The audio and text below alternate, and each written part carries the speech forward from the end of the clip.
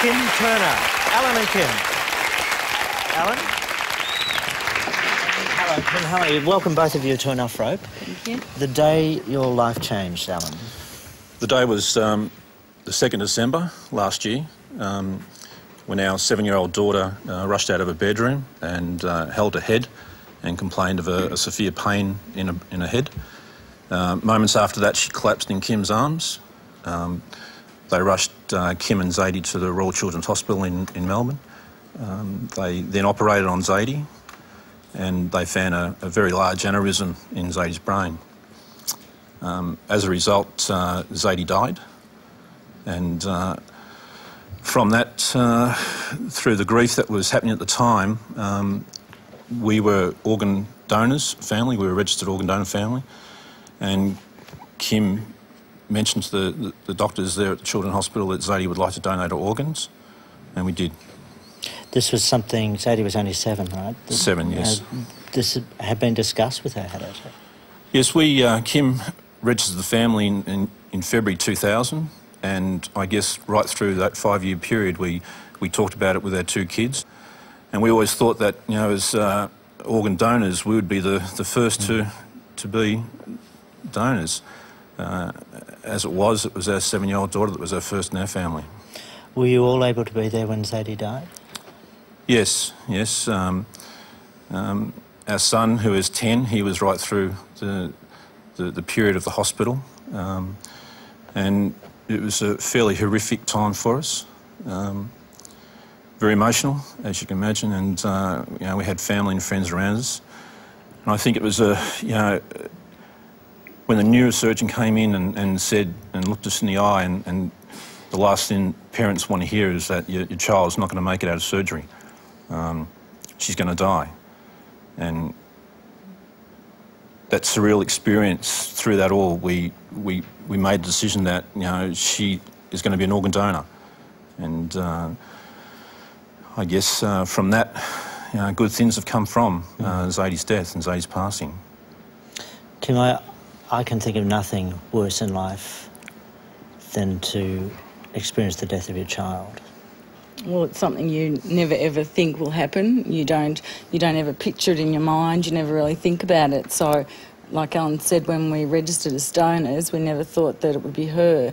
That was the only thing when we were in the hospital and we knew that Zadie had already died, that the only thing that made us get through the next few hours was the fact that she was going to be a tissue and organ donor. That even though we were sitting at her bedside and our hearts were breaking, there were other parents in the same hospital who were overjoyed because they knew their own child or adult was going to have another chance of life. So in a way her life force was going elsewhere. Yes, yes. And I think that was the only thing that gave us the strength to hang on. I may be wrong on the protocols of this, but my understanding is that nobody really knows where organs go, that it's an anonymous process. That's right. So you don't know who Zadie helped? We know a little bit. In Australia, the legislation's there to protect both sides, like the donors and the reciprocants. We have the ability to write to the reciprocants and they have the ability to write to us letters. But in the letters, it has to have non-identifying information, so you can't actually say, you know, exactly her name, our names, where we lived, that sort of stuff. So it has to be very general information, but we have received 2 beautiful letters from 2 of her reciprocants. What do you know? We know that a preschool child received one of Zadie's cornea, and a middle-aged lady received Zadie's 2 kidneys. She was on dialysis for a 6-year period. And what gave us strength in that is that she had a son, a young son, and her life has changed. In fact, it may have been a case that, you know, Zadie saved her life through the donation of her kidneys.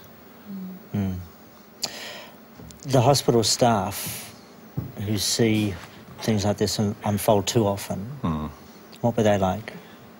I think they were just at all times so sensitive to our needs and Zadie's. We spent the whole time in Zadie's room with her, the whole period. 24 hours, was it? 38 hours. 38 hours. So everything happened really, really quickly. Once I had said to the neurosurgeon that Zadie was going to be a donor, then they have to put in place the procedures to get that ball running. But really nice part too, that extra 10 hours while they were trying to coordinate everything and put it together. We had that extra time with Zadie in the hospital, and that's just very special to us. What do you do in a time like that? As I said, it's just so surreal that your child's laying there and there's a wall of machines keeping her alive. We think how glad we were to have her for 7 years and 22 days. And what she's giving, and I think you don't realise that as a parent. You look at your child and you say, I wonder what they're going to do when they're 21. I wonder how many kids they'll have. We didn't have that opportunity. So, and we didn't realise at the time, it was probably 4 or 5 days later that we realised that the hospital came back to us and said Zadie was the only child in 2004 that donated organs in Victoria under the age of 16. Is that right? And that was just, that statistic's just It blew us away. We just thought it was most people's wishes, that perhaps they'd made, had informed discussions like we had and made those decisions, and we just couldn't understand that no one else or no other child had done that during that year. Why do you think Australians have a problem with this concept? I think it's discussion around the table. I think it's parents talking to their kids talking to other kids, and adults having a conversation about it. Is there an ignorance or is it a fear, do you think? Fear, I think.